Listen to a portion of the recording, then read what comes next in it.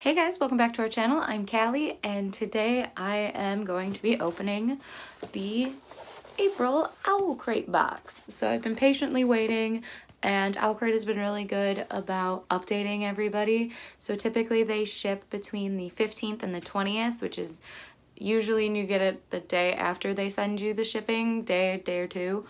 But with everything going on, some of the items that were supposed to be in this box didn't come on time, so they wanted to wait until all the items were there so that everyone can have the box to its fullest extent.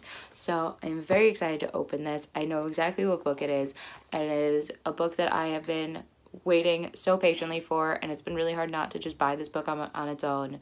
So we're gonna get into it. It feels really heavy too, so it's definitely stuck. It's very full. Like I can feel it pressing on the top. So, ta-da! All right.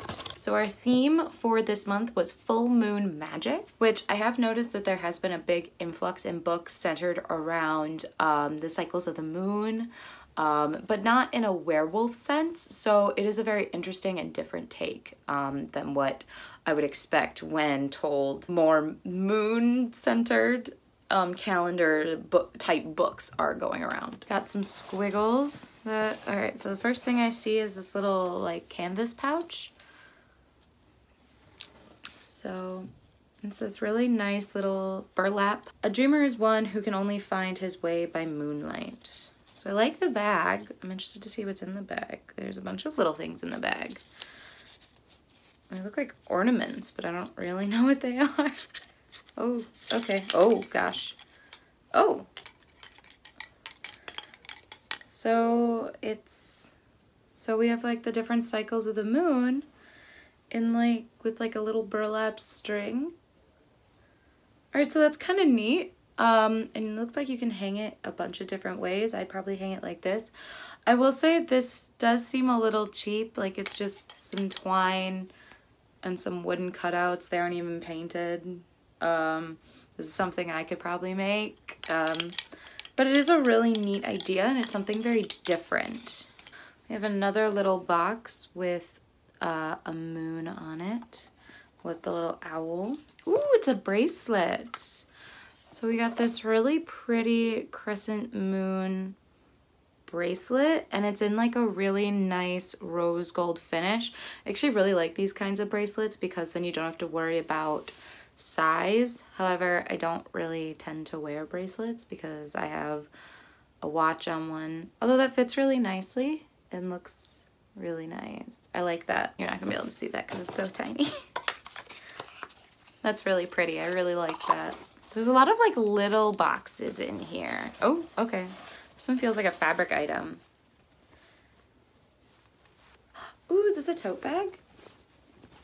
It is. It's a little mini tote bag. It says the moon is a loyal companion. And we've got, again, the cycles of the moon.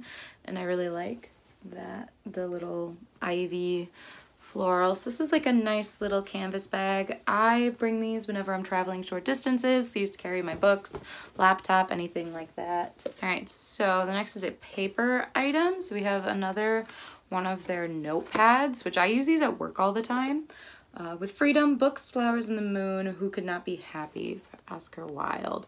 So this actually, if we got rid of the quote, I would think this is Akotar because of the mountains. We're missing just one mountain, but we've got like the Starry Night. So that's really nice. But the last one that they just did was a Sarah J. Maas quote. I believe it was a Manon quote. All right, so next we have this box, which is a 300-piece Moony puzzle. So this is probably a Remus Lupin puzzle, or Remus Lupin item that they hinted at. So it's really cool. I really like the art. This is almost like a young Remus, like before, in between when James and Lily were killed and when he became a teacher. So that like in between, because what a lot of people don't realize is him and Snape were very young. I believe Snape was like in his 30s when they were killed, so very young. But I really like that. I'm actually currently working on the last puzzle they gave us, which was Night Circus themed. So, ooh, this has sprayed edges. Oh, and they kept the cover. I'm so happy. I want to make sure I have everything out of the box, and it looks like I do. All right, so I'm gonna go with the pin first, which our pin is always related to the book. Again, very moon-centered.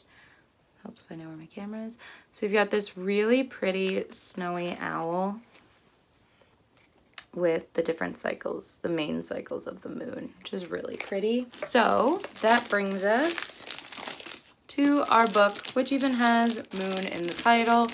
So they're pretty on par with the theme of this one.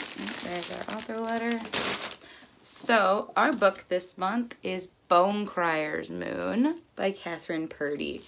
This is really cool, and it's got gold sprayed edges. So I'm surprised they did 2 sprayed edges back to back, since the Kingdom of Back had the sprayed edges. But this is another Charlie Bowater cover, which, as you guys know, is one of my favorite book cover artists. And I really dig it. I've been looking forward to this book for a long time, even before the cover was released. And then when it came out as a Charlie Bowater cover, solidified that I needed it even more.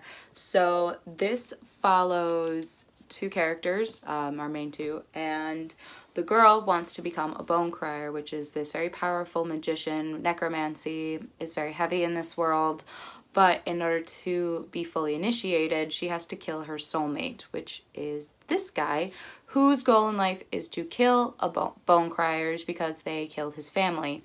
And they go on some weird adventure, I assume. So, very excited for this. I love what they did to the cover. They made it just shiny, and then they added the sprayed edges, because this cover is already beautiful. It is a gorgeous cover. I'm really excited to dive into this book. It seems like it's gonna be a lot of fun. I also believe this is a standalone, so that'll be really cool. All right, and we have our author letter, and then we have our newsletter, and the theme for next month, which is technically this month, I guess, when you guys are seeing this video. So the theme for May is Rebels with a Cause, which is really cool. And on the back it says, every May box will include a graphic novel from Oni Press. So two books in the next box, which is really exciting. I just finished a graphic novel not too long ago, so I'm in kind of a mood for like a shorter book. I'm really excited for the book that's coming in this.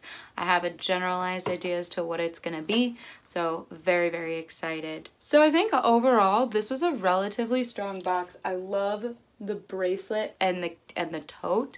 I think those were phenomenal things to include in this box. And the puzzle, I'm really excited to start the puzzle. I may just scrap the one I'm currently working on and go with this one. I'm not a big fan of the phases of the moon thing. It just feels very cheap, which is kind of a bummer, but it still looks really cool. I'll probably hang it up somewhere in my office. But yeah, otherwise, very strong box. Really excited for May's. And I've also recently subscribed to Fairy Loot, but I only made it in time for the May box. So I'm really excited to get that, and hopefully that will come later this month, but both Fairy Loot and Owlcrate are running behind because of everything with COVID-19. So, but they are very good at updating everybody, which is really nice and convenient. So that's going to be it for today. So thank you guys for watching. Stay safe. Feel free to like, comment, and subscribe to our channel. We post videos every Tuesday, Thursday, and Sunday. All of our links will be down below. I'll also include Owlcrate's link, so feel free to check out any of those. And I will see you guys in our next video. Bye!